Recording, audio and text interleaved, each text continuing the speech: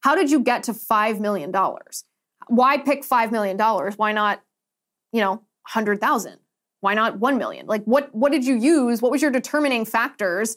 What were your determining factors in choosing the number 5 million? So Eric McDonald, who is the committee chair for the African American Reparations Advisory Committee, this is what he said. He said, we didn't use a math formula to arrive at this number.